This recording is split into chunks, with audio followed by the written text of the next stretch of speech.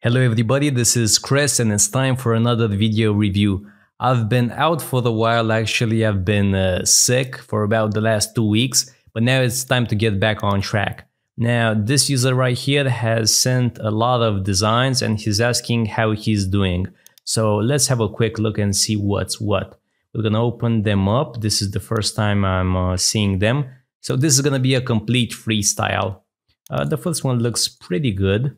Now let's see about the second one. Okay, not too bad. The initial impression is good. I like this shade of blue. A bit too much empty space, but that's pretty good. Let's see what else. Okay, interesting headline. Okay, pretty good. Let's see. Okay, two more. Okay, this is obviously far too big. The menu isn't right aligned.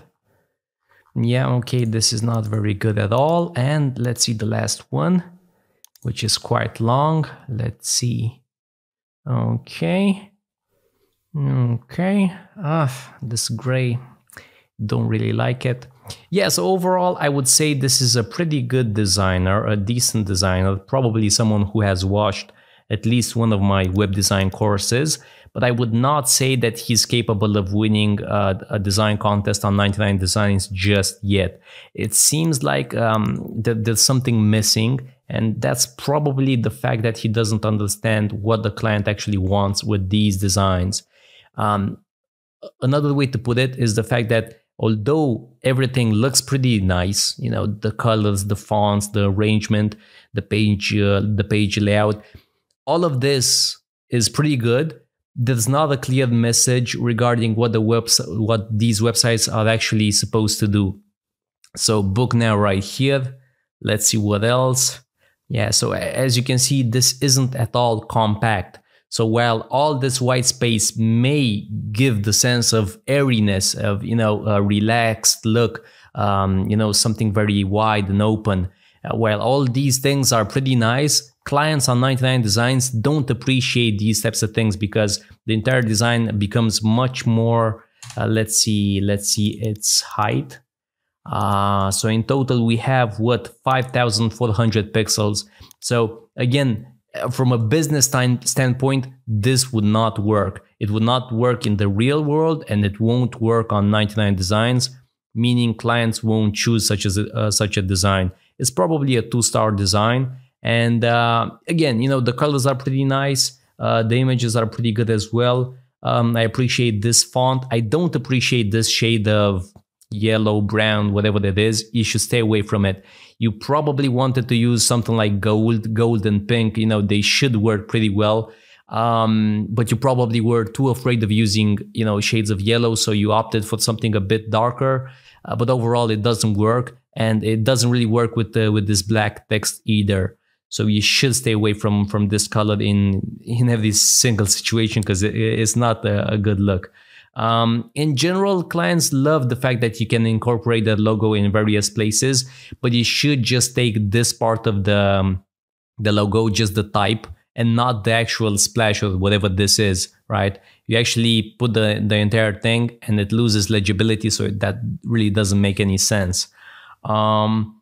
And again, you can tell that this is just a design that's been built for practicing purposes. It's not something that would actually make sense in the real world, right? So if you're actually looking for the hair and makeup artist, this would not convince you to book this person, because the entire content isn't well presented. It's not structured in a way where it makes sense. You can see that this is just something that a designer made for the practicing purposes. I don't appreciate this type of design, this type of subtle touch, because, you know, this is pretty feminine and this is pretty sharp. If you want to include various details, you have to make sure that you're in tune with the atmosphere. This being a very feminine website, you should opt for rounded corners in every single place. And this right here should be basically built with an ellipse and an inverted layered mask. So you have right here a nice gap, but that's rounded, right? Now this lovely font should be bigger. If you're gonna take the time to actually find a beautiful font, a handwritten font or a script font, you really have to use it at its proper size. Right here, it's not really doing a good job. I don't like the fact that you're showing hover states for every single image. I don't like the fact that, you know, we have 5 instead of 6. I would just include another one, even if the client only has 5 photos, 5 services. I would make something up just so I can get a more balanced look.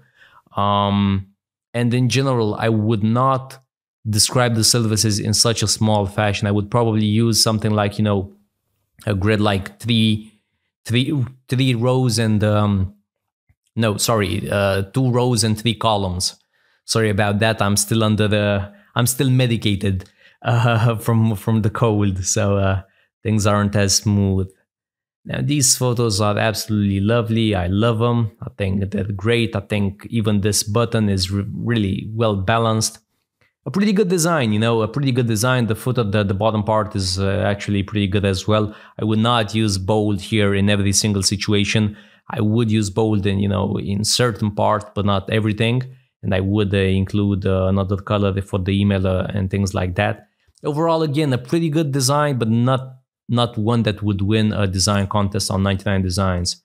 This one, yet again, the hero area is absolutely huge. You should stay away from, you know, I think this is at least 1000 pixels. You should try and focus, you know, on getting the entire message across in about 700 pixels at the most, right? Especially when your hero image isn't anything special. This right here, you can barely see what's going on. I can see that there's a person that's sleeping, but that's about it. So the color overlay effect is far too powerful. You gave this entire image too much importance when you can barely see it. So that's a pretty big mistake. And another thing, you know, I would keep the main menu on the right side, and I would place the phone number in the middle. And I would actually make it bigger if this is the main call to action. I can see we have a make an appointment here, but if you're gonna display a phone number, you have to format it correctly. You have to give it, you have to respect the hierarchy. Is this less important than the main menu? I wouldn't say so. I think this is at least as important as the main menu. So having it in a smaller size to the side doesn't make any sense. Not the fact that it's not right aligned. So you should be more careful with your guides. I see you didn't respect the active area, and that's quite a shame. Another thing, you know, the hero area isn't really built. This section, it's not appropriate to use these types of cards right here. So showing 3 doctors or whatever in the hero area, it's a bit unusual. I'm not saying it's not ideal, but again, if this is about winning design contests, you're much better. You should go with the standard approach, right? Do what everybody else is doing, because that maximizes your chances of winning. And I'm just speaking in terms of layout, right? Because what you have here is something very creative, something that might give you 5 stars, but might also eliminate you. To me, you know, considering everything, the photo that's not being properly shown, the fact that you took this risk, I'd say this is more towards the 1 star or the eliminated part than having it than blowing the client away. You should never use strokes on images, pure and simple. If the image isn't well defined by its colors and, you know, its composition, you just look for another photo. I really don't like this body text. I think it's way too bold. I don't think it's well structured. I think the hierarchy isn't well set. We have gray here, gray here, gray here, gray here. There's no color. There's nothing here that pops. There's far too much empty space right here that doesn't serve a purpose, because again, there's no star element here. So the entire thing becomes a huge waste of space. You know, 1000 pixels that's basically empty, that has no impact. For me as a visitor, a person that's visiting this website, there's nothing here that's gonna draw me in. And you have to think about your website in those terms, right? Is there anything captivating here? Yes, there is. How about here? No, there isn't. How about here? Okay, this is again pretty striking and memorable. So that's the way you have to think about each component in a website, each area, every single area has to have its purpose, has to move the client, the visitor to the status of a client. So with each section that passes, the visitor is slowly but surely moving towards the status of a client. You're convincing him to purchase those services, if that makes sense. Now again, here you should never use a stroke, especially a dark stroke on a colored background. If you want to use a stroke, use a white one, never the gray one, never any other color, just a white one. Read more is far too big. I don't appreciate these arrows. These are outdated. The line height is far too big.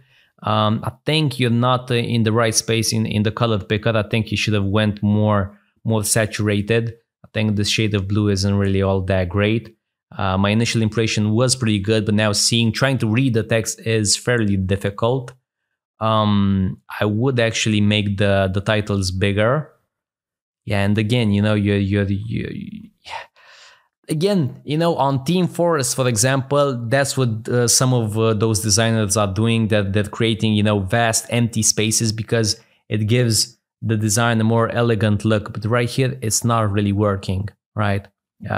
For reasons I can't really get into, because simplicity is really difficult. It's something that as time moves on, you become more and more experienced, you get more creative, your designs, become more extravagant, more detailed, and as time goes on, they become simpler and simpler. So that's basically, in a nutshell, what I'm trying to tell you.